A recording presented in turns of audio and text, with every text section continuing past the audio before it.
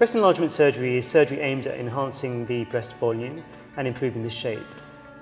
It's a very common procedure. It's probably one of the most common procedures undertaken by plastic surgeons within the UK. And it's in two main groups, mainly younger women who feel their breast hasn't really enlarged to the extent they wanted, or for women that's perhaps had a few children and feel their breast is deflated. In both groups of patients, it does a very good job of enlarging the breast and improving the shape. The initial consultation with your surgeon is a very important consultation with breast augmentation in mind.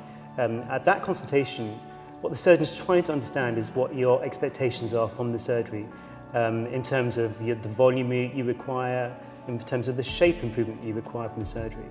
The surgeon is also trying to find out if you are safe for surgery, so are you medically safe? Are there any contraindications to the surgery as well?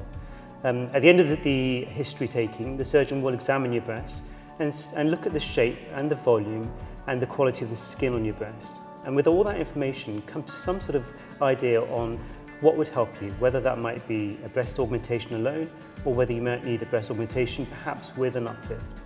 The surgeon should then go through the procedure in some detail with you, explaining all the positive sides of it and the potential downsides and potential complications. If you decide to go ahead with it, most surgeons will see you for a second consultation and go through the procedure again, the complications, and perhaps try on some sizes to pick the right size implant for you.